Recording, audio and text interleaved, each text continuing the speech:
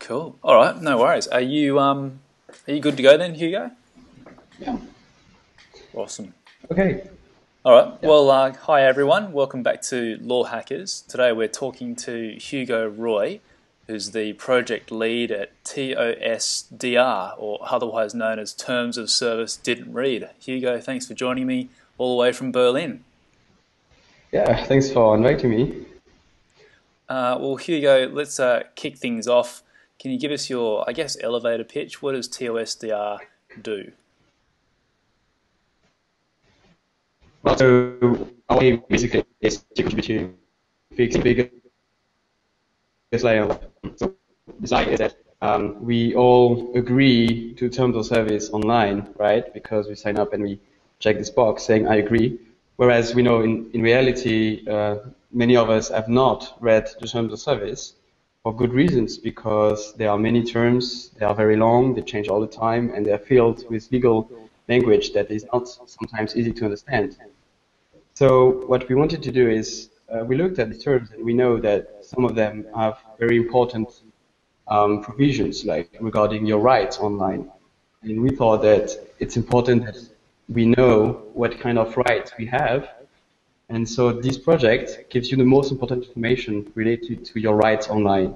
So you know what you sign up for when you sign up. And And so, yeah. yeah, and sorry, at the very start of your elevator pitch there, the internet started to crackle out a little bit. So I'm not sure whether the viewers heard the very first part of what you said, but at its core, you've got a platform and there's a browser extension that that I guess you can plug in, and if you guys have rated a particular website that a visitor is viewing, you actually have this little pop-up. Can you just talk us through the mechanics in the platform? Yeah, sure. So I mean, it's two things, right? The project is at the same time it's a community of people, peers reviewing terms, so that we have to review the terms to extract the most important information that we find in them, and then we put that information in a very nice looking way, so that people have the most important information first. So one of the things they can do is install a browser extension, and while they are they have this. So, for instance, each service gets and then classified. So it's a bit like washing machine energy consumption in Europe. When you go buy a washing machine, you have this electrical information saying, "Oh, this washing machine is very energy efficient, so it's class A." Otherwise, you have this washing machine which is very not energy efficient, and it's class F, and it's red, and etc. So we just take the same design concept and apply that to ranking terms of service. So you go on a website, let's say google.com, and right now, if you have the browser extension, you see an icon in the bar of your browser saying Class C with a kind of yellow, not very, not very trustworthy color. You're like, yellow Class C on a grade of Class A, B, C, D, E is not so good. So then, if you're kind of curious, why do they have such a bad ranking, you click on this, and then you get a very short summary of the main points of the terms. The first point right now is clarifying that Google does not specify the period of time in which they will keep logging data on you, which is kind of uh, something we think is a worrisome, because in the previous version of the privacy policy, they expressly said how long they will keep this data, and they don't specify it anymore in the privacy policy. Yeah. It's actually one of the points that the European data protection agencies pointed out in their investigation on Google. Yeah, so if you go on another website, you could also, I mean, for instance, DuckDuckGo.com is one of those. They have Class A, which Wow. is all green, nice icon. And so it's basically a very simple way to show you, okay, you have a community of people who have reviewed these terms and try to agree on what they mean, trying to express the idea if they are good for users' rights or not. And based on that, then you can dive more if you want to. But the first step is that you've got this very easy to notice indication of quality of your rights, Yeah. how fair the terms are. And just before we go on to, I guess, some of your background, can you give us an example of a website that's rated Class E? Um, yeah, we must have some, like, let me check. I think, was it TwitPic that's sitting at um, Class E, maybe?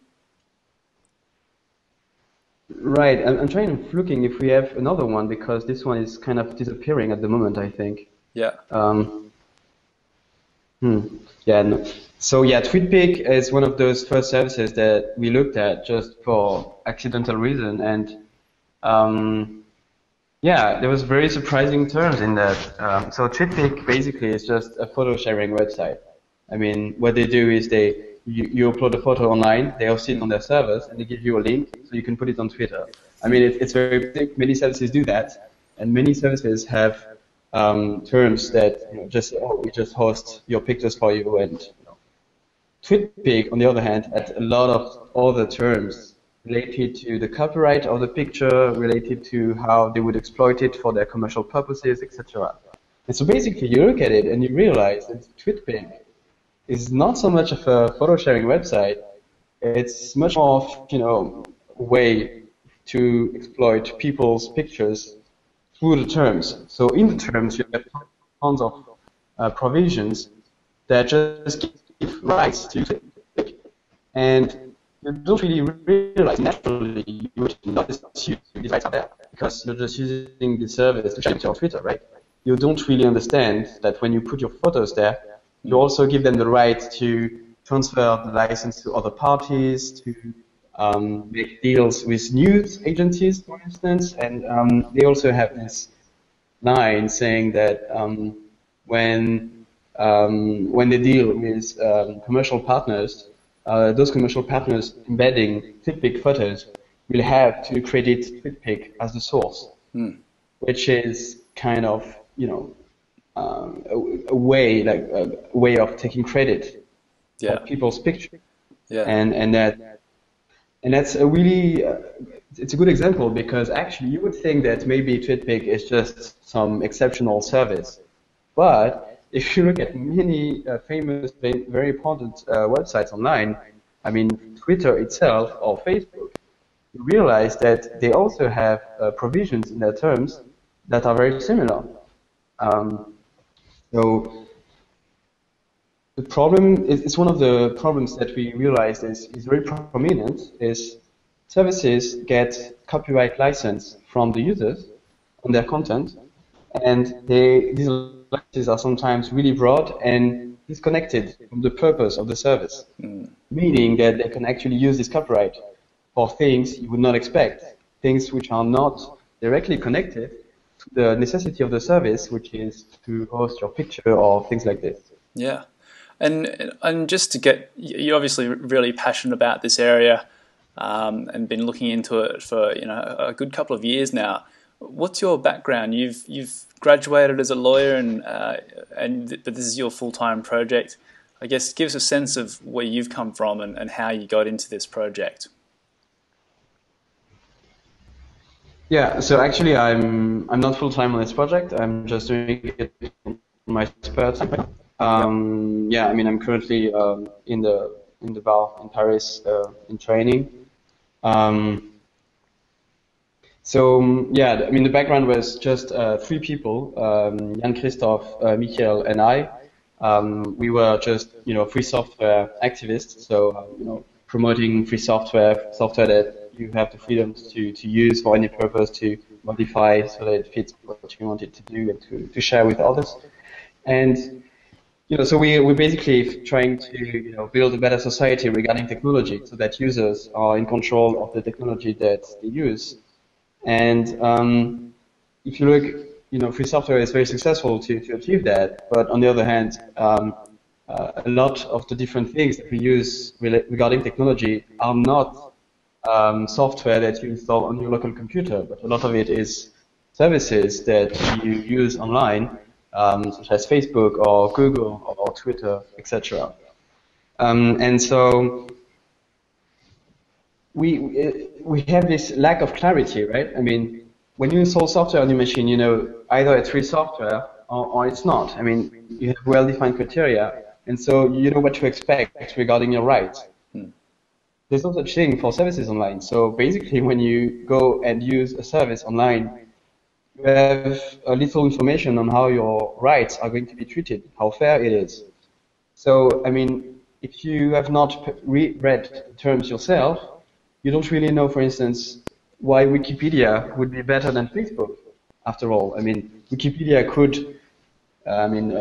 we could imagine in an alternative world where Wikipedia would have terms saying, oh, we'll just use your content and then sell it to other companies. Well, I mean, you know, they could write that down if they want. Fortunately, they haven't, but as a user, well, you have no way of knowing if you are not a full-time lawyer, which is something that we think is insane. You don't have to be a full-time lawyer to understand how your rights are affected online, and so you should be able to have a choice, right? So if you prefer to put your videos on Vimeo because over there they are better for providing your service because, for instance, they will not delete your videos without notice or things like this, well, you might choose it over YouTube, where they say, for instance, that deleted videos on YouTube are not really deleted. It's written plainly in the terms.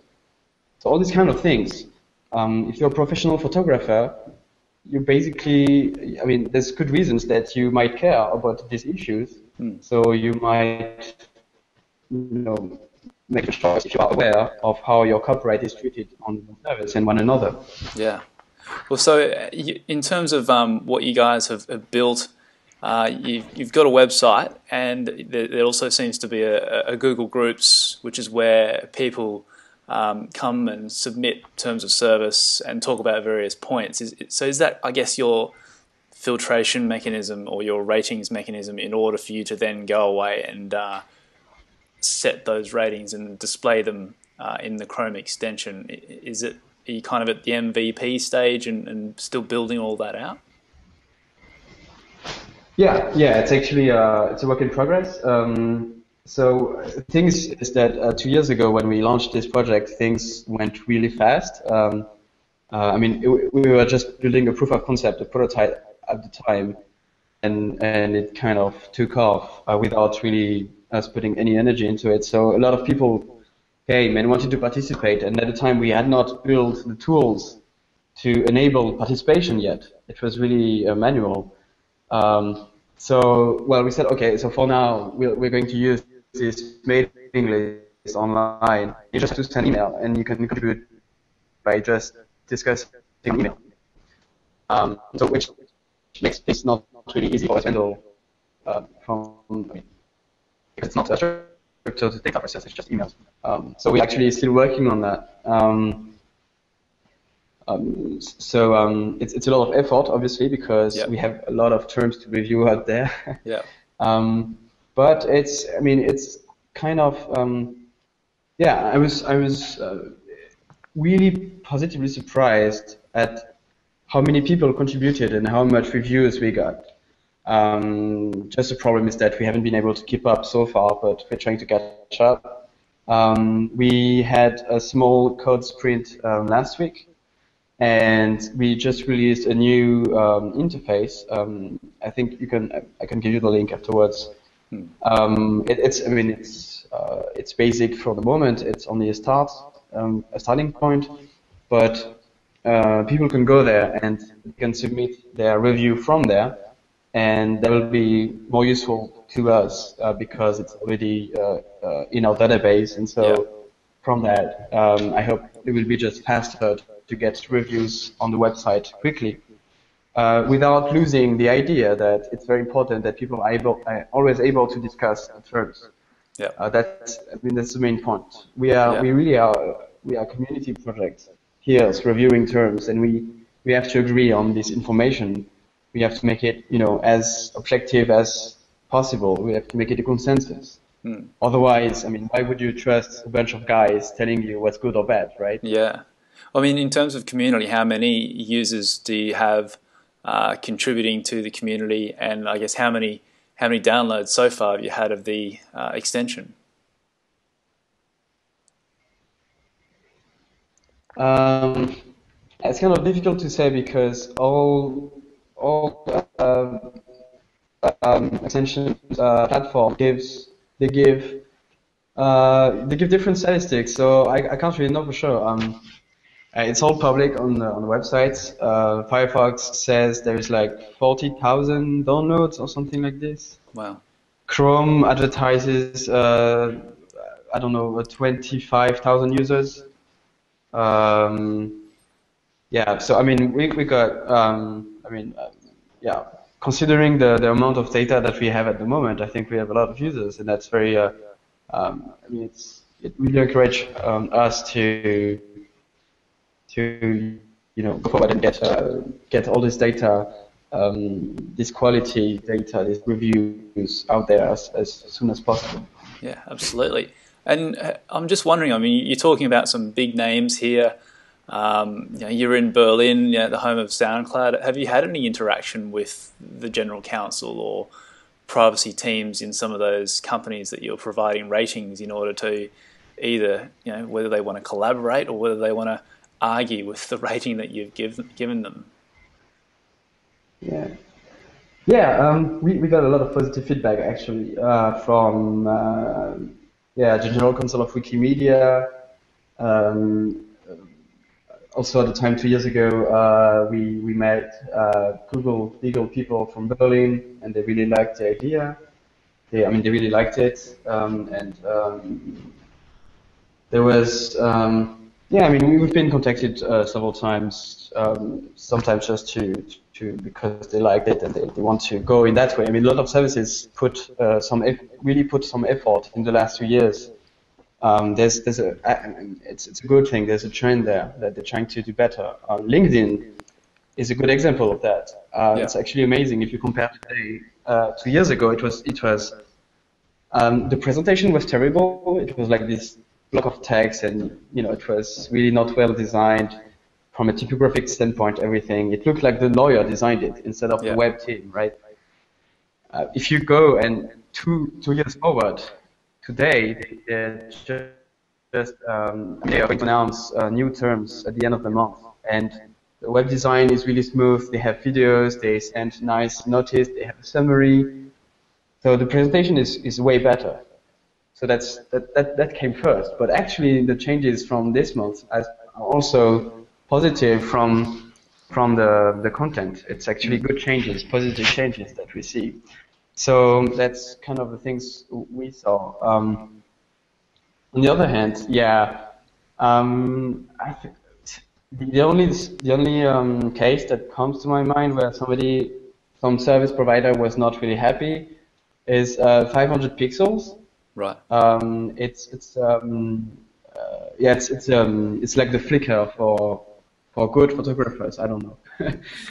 And yeah, so we reviewed their terms. So they have different services. They have one for gratis pictures and one where you can get money from your pictures, things like this. I mean, anyway, we reviewed both their terms, and there was one specific point that we saw that they asked you, the photographer, to give up your mobile rights.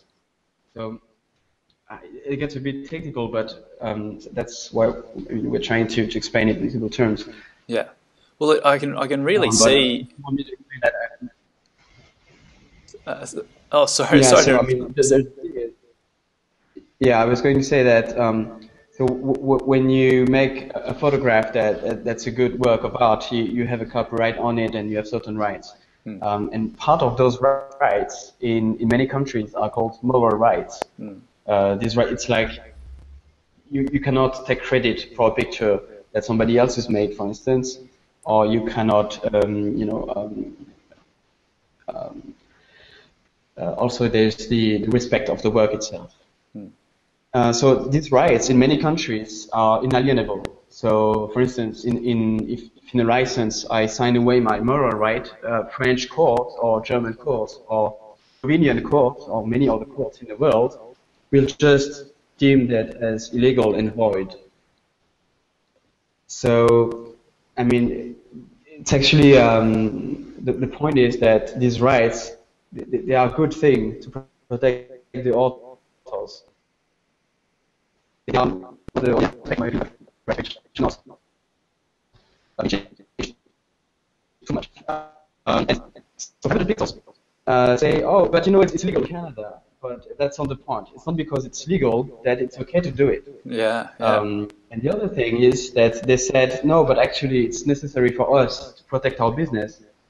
And they sent this blog post saying, yeah, we have to do it because there is this case in Canada where, well, basically it applies to us. And it's a case which is totally disconnected. I mean, I study copyright. It's actually one of my specialty. Yeah.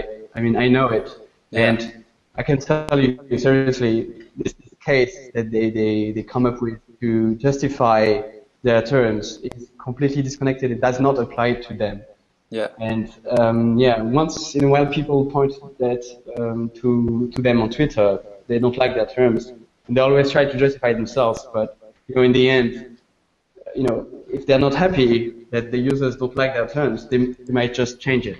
Yeah. And that's one of the excuses that we often hear, like, oh, no, but we have to do it. It's necessary for us to protect our business, etc. But then I'm saying, okay, so why is it that your competitors don't have these terms if it's so necessary?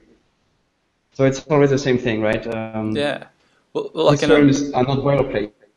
They change from stuff. Then you don't have an excuse. Yeah.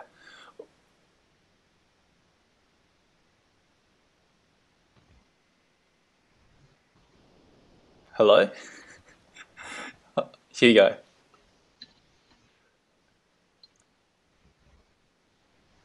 Hello, Hugo. Can you hear me? Yeah, okay, Yeah. I can hear you. Sorry, yeah. Kind of The internet here is really playing up, so unfortunately we're getting some big interference. I missed part of what you were saying, but I just wanted to sort of kick on. We've only got a couple of minutes left, but like I can imagine a situation if you're taking photography or photo sharing sites to almost line these sites up side by side and just get all, you know, the top 5 or 6 or top 10 players and just have them side by side. And, you know, particularly if I was a professional photographer, I'd feel like I'd find that really useful. I could just have them all side by side lined up in a vertical, and you could do the same thing for, I don't know, freelancer type websites. You know, what are my rights to service providers and what are my rights to people that employ me? I mean, you could do it, you know, YouTube versus Vimeo versus various others as well. Like just that segmentation. Is that something that you guys are looking at doing, or has there been any demand for that type of service? Because that would be really useful, I would have thought. Yeah, it's already we not put a lot into that exactly now. It's working. You can search a search entry, and you can just say, for instance, you can search for YouTube, and it will not only show you YouTube, it will also show you services that compete with YouTube. Yeah. So if we have enough data on both YouTube and their competitors, you will basically have this comparison. Yeah. And in terms of this journey, you've been through a lot over the last couple of years, and obviously you're not full time on this. But what are your sort of biggest lessons learned on this journey in creating this service?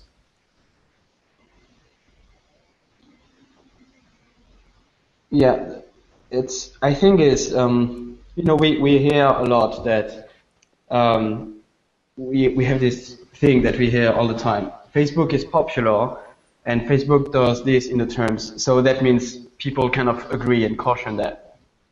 And for me, in terms of Solid Treat and some of the enthusiasm that we saw on that, is that it's invalid. There's actually demand from people to know what their rights online are, how it's affected.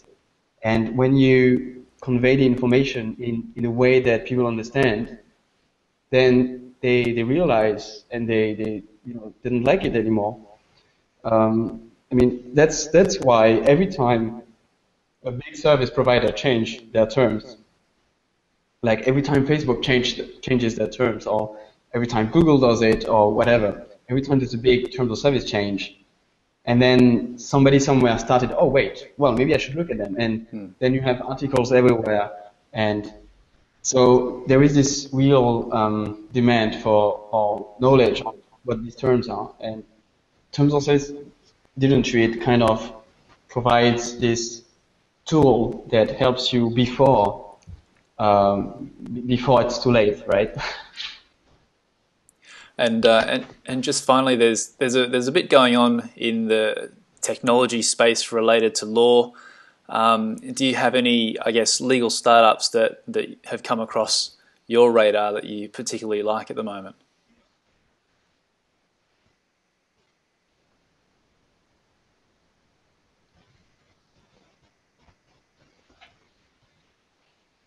Yeah, sorry, I didn't catch that. There was like So, a miss something.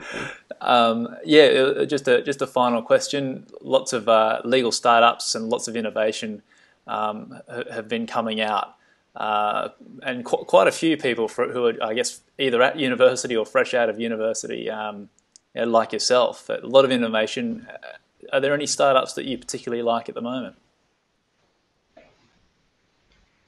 Um, hmm. Um, yeah, I don't know. I don't really. You're too Uh, busy doing what you're doing to look.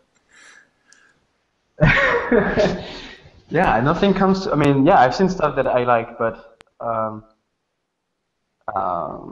yeah, I don't know. Right now, nothing really comes to my mind. But I mean, there is always these approaches that where they try to make sense out of legal documents using, natural language processing and all Yeah. this very more complex technical projects. And it's hopefully it will also be very useful to us at some point when it's ready. Absolutely. I can imagine that sort of technology churning through your submission process pretty quickly and pulling out some key points, and Yeah. maybe one day automating the rating system. Who knows? But it'd be worth looking into. Yes, maybe. Yeah. Yeah. Well, look, thanks so much for your time, Hugo, and sorry if there's a number of times the Thank internet you. almost completely cut out, so we couldn't hear each other. Oh, Apologies for that. It's my internet. I think I'll probably be calling up my ISP soon, but we soldiered on and just got through it. But look, thanks again for your time and sharing your story, and really interested to see where TOSDR heads from now on. thanks. Yeah, thank you. All right, cheers. Thanks, Hugo.